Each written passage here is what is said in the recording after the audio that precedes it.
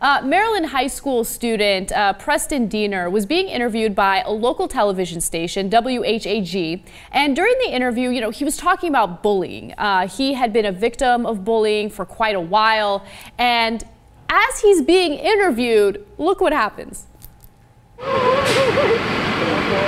The student came up to me and pushed me out of the way and said, "What are you recording?" As Preston got ready for his interview, 3 boys approached and one began hitting him in the head. The student was chasing me and all of their friends were chasing me, and then so I ran and got some help. Preston was preparing to talk on camera about being bullied at Brunswick High School. That's when the attack happened and he was chased back to the school. He's learned to go to the administration when he's bullied, especially after what happened last week. The student tackled me and I responded punching him back to stand up for myself for the first time. I'm glad that he stood up for himself for the first time. The reason why I want to play that video is because it perfectly illustrates how these kids think that they can get away with it because they've been getting away with it, right? So when I say that administrators aren't doing anything about the bullying issue, that's exactly what I'm talking about. There are cameras rolling. It's not like they were in some isolated park and this kid was just walking by himself. They're doing this in front of a camera. It's all caught on tape and they don't care because they haven't had to suffer the consequences of bullying other students. And that's inexcusable. That's my problem with this whole bullying thing. I hate bullies. I hate them too. They're little shits, they right? They really are. I have no patience and no tolerance for it. If I see it, I cannot keep my mouth shut. So like if I'm at a park, if I'm at one of those like, indoor play facilities in a mall, there's always one little shit who is bothering other kids, pushing the smaller ones, and I can't keep my mouth shut. I don't care if the kids' parents are watching, I go right up to the kid, I'm like, hey, you know what you're doing? You're pissing everyone off around you. Okay, you're knocking on the little ones. You think you're a tough guy? Where's your parent? I want to talk to your parent right now. Mm-hmm. And I wish administrators were more like you. You know what? I can't tolerate it. And one time, this little kid was bullying my daughter. I fucking lost it with that kid. Mm-hmm. What did you do? I don't know if I should tell the story. People are gonna think I'm deranged.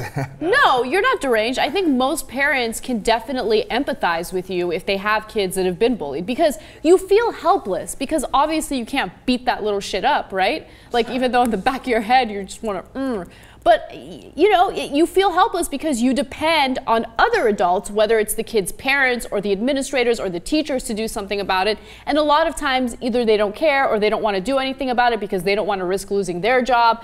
I don't know what it is. They don't want to deal with the parents complaining about the punishment.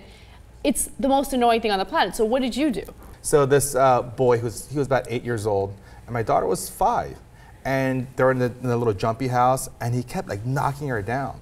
And he would like laugh at her. And she said, "Stop, can you please stop pushing me down?" And he's like, "What are you gonna do?" And he just kept knocking her down. I'm watching this whole thing and I'm giving her an opportunity to take care of it herself, but she can't. She's like half his size. He's a huge 8-year-old and she was a small 5-year-old. And then finally I said, "Hey, she's asked you several times nicely to stop knocking her down. Why don't you stop knocking her down?" And you know what that little shit said to me? "You're not my dad, I don't listen to you." Oh my God, I was like, oh shit. I was like, okay, let me tell you one more time. Do not knock down my daughter again. And he said to me, "What are you gonna do about it?" You don't say that to Steve Oh. So what do you think? Whether you're a kid or an adult, you don't say that to Steve Oh. So what do you think I did? You punched him in the mouth. No, I didn't punch him in the mouth, but man, I wanted to. I climbed into the jumpy house. I got right into the kid's face, and I said, "You know what? Are you scared of me? You should be, because I'm crazy, and I'll kick your ass. I don't care that you're a little kid." He's like, "What?" I was like, "You know what you should do? Go get your dad. I'm gonna kick his ass too. Go get your dad right now." And he's like, "Oh," and then he stopped bullying.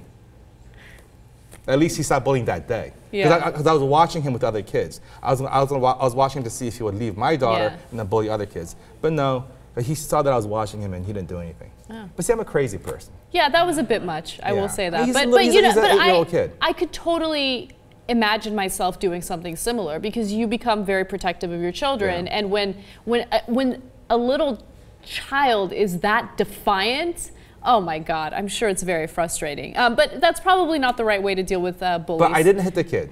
I really wanted to, but I didn't hit him. Thanks God. Okay, thanks God.